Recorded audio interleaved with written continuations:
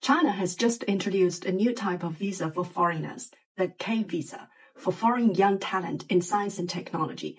It will take effect on October 1st, and that sounds very groundbreaking in recent years. Well, as a Chinese who have some foreign friends, I checked some details about the K visa. First, who are eligible? Well, it is said that applicants should be young international professionals in the fields of science, technology, engineering, and mathematics, with a bachelor's degree or higher from prestigious universities or research institutions. It will also be available to individuals involved in educational or research activities in those organizations.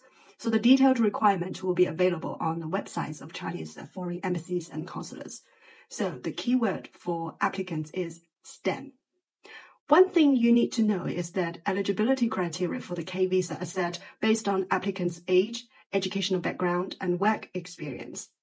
So to be an applicant, you don't have to be an employer or inviting organization within China. Then, what are the benefits?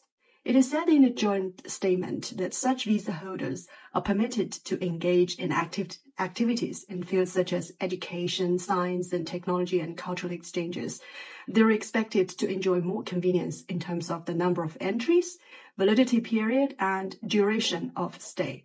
This is something very inspiring, as most of the foreign friends I know are holding either work visa or family reunion visa, and their HR departments have done a lot of work for visa renewal every year. It sounds not a big deal, but every year they need to take some time on the document issue.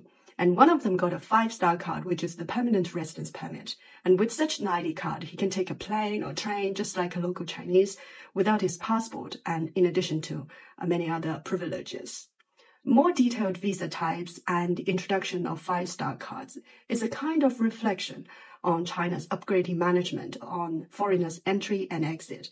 We're glad to see more foreign peers coming to visit the country and even to work here to find their exclusive China experience.